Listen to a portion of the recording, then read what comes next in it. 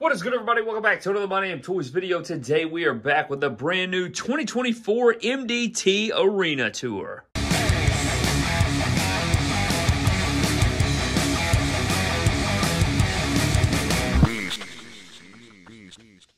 All right, man, so here we are in the brand new MDT Arena, and I wanted to take you guys through the entire process. So we're going to discuss everything about this arena in grave detail. That way, if you guys want to build it yourselves, or maybe you guys just want to get some inspiration for your own arena or whatever the hell the case is, man. Today, we're going to be detailing the entire arena and breaking down everything we got here, man, from just the parts that we use, the ring that I use, where I got everything. We're going to discuss it here in this video, man. So I hope you guys are excited. Let's buckle the hell up and dive into the official arena tour. So I guess what we can do is start off with our stage, and then we'll just work our whole entire way around and just cover every single detail and inch of our set arena. Now, I guess we can just start off with the crowd, essentially, because I guess we can work like outside in and then to the stage and whatnot. But the background right here is actually two of the brand new Extreme Sets backgrounds. I think it's the 3.0 or the 3.5. I want to say it's the 3.5 version, but you can go over to extremesets.com, and I don't think it works on any clearance items, but if you use code MDT, you can get like 15% off or something like that,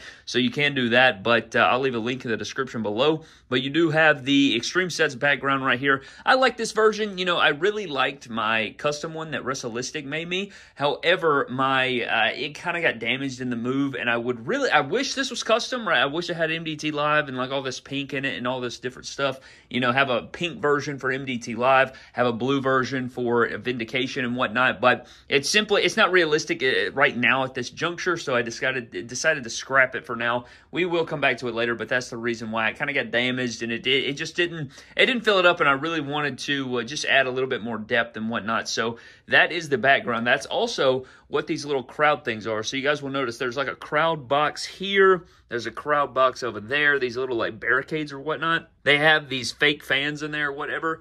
There's a long one there, a short one over there, and I actually have two extra long ones, and they are under here, but they do not fit. So we do have two extra long ones right there. I guess maybe one day we'll use them, but for now, we are not using it. The stage went off for some reason, but I did mix in my own crowd members right there. That way, you know, I don't know. I don't like the paper. It kind of you can't really see them when you're standing back or you're like getting shots and whatnot. But I really just wanted to add depth to the arena, so that is the reason those, you know, I put those paper people in there. So, you know, we got some paper people represented in here.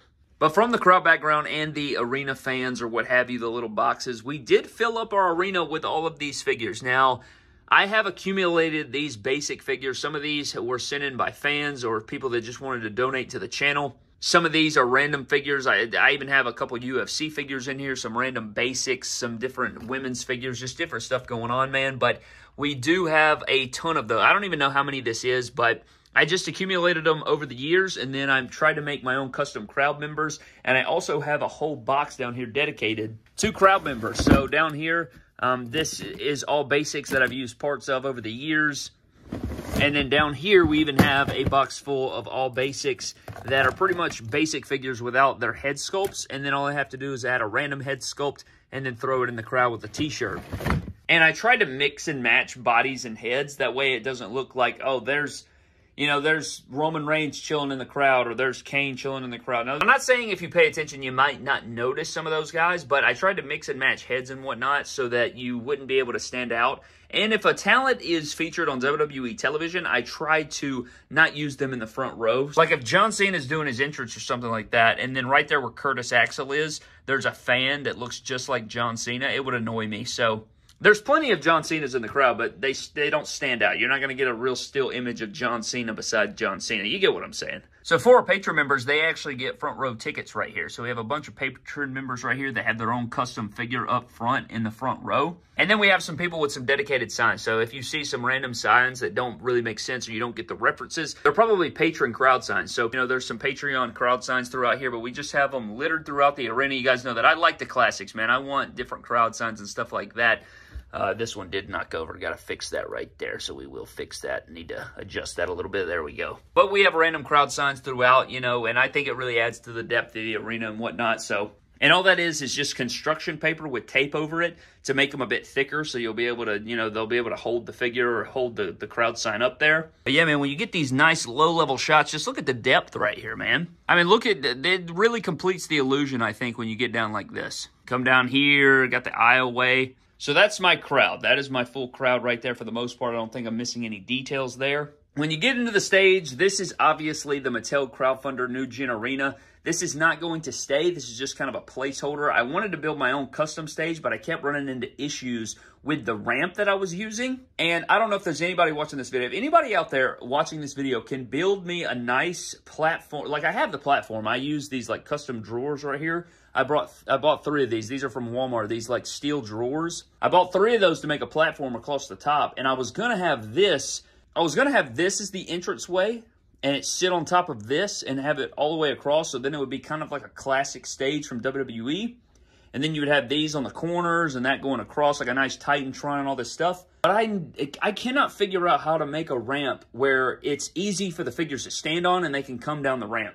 So this is kind of my way around that. And a huge shout out to Elite Wrestling Figs. This is a gutter guard or a gutter drain from Home Depot, and I sprayed it with like some chrome silver spray paint. And I also sprayed these little Target racks. These are from Target, this rack over here, and then that. These are just some random wood planks that I also spray painted all the same color, just so it would blend in. I think those were white in the room tour, if I'm not mistaken, and then this was white, but now it's all like a uniform silver color that I think looks pretty good. But then I just added some scaffolding here. I think this is from like an old play set or something, maybe the Money in the Bank Jack set.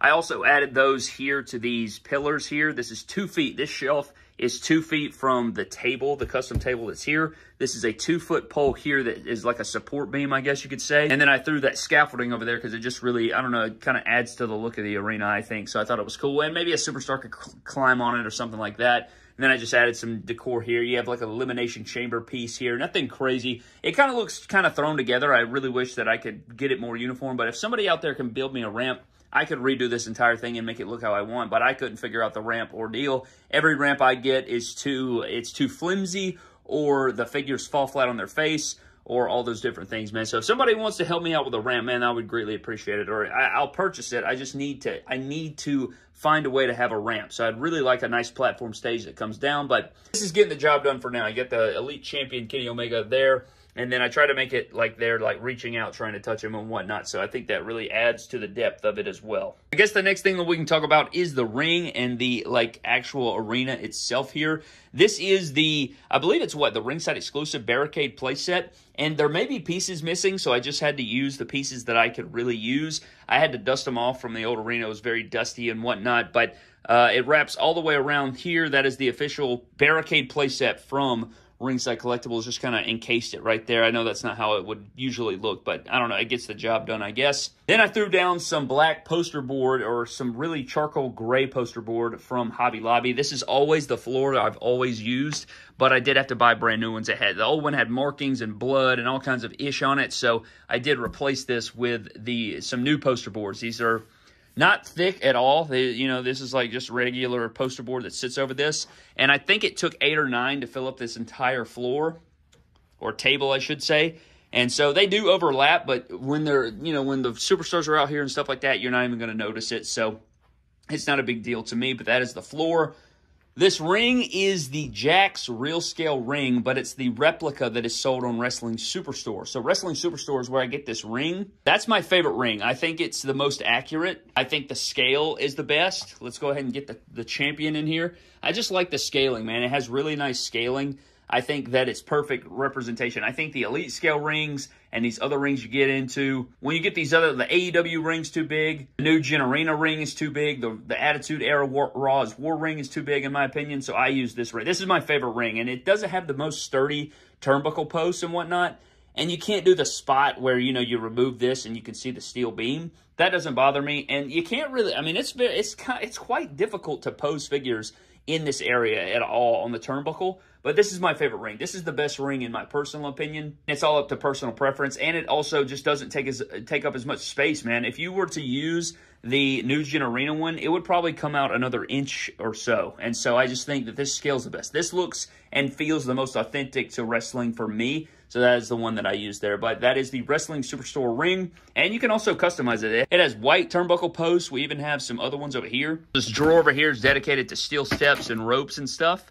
And I think it even has the blue turnbuckle posts in here. So yeah, you got the blue turnbuckle posts for Vindication. And I do believe these ropes right here are ringside exclusive pink ropes from way back in the day. They used to have ringside exclusive ropes, steps, all kinds of stuff. You guys know they do the TLC play sets. The TLC play sets they used to do in the pink colorways and yellow and stuff. They used to sell ring ropes just like this. And I ordered these because I knew I wanted pink ropes for the MDT live show. And I think it looks really, really clean. And I don't even know if you can buy these anymore. I don't think they sell the ringside exclusive ropes anymore. But also, if they don't, you can actually go onto eBay and order some, I think, is it called ripcord or something like that? It's like basically stretchy cord, and you got to get like the 1 millimeter thick, I think it is. And then all you have to do is cut it to size and then tie off one end, hide the tied end right here, and you can make your own custom ropes. It's not that hard to do. That's how I've done custom ropes for pay-per-views when the Ringside Collectibles ones were unavailable.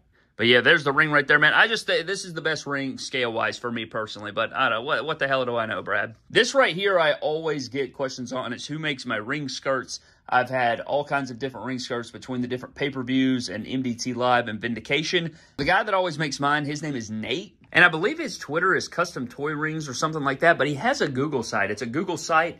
And so if you look up ring skirts or custom ring skirts for figures or something like that, I guess it's just a Google website. It's a regular site on Google. And you go on there and you can actually custom fit the one you want, send him the graphics. And I think he goes back and forth with you on email.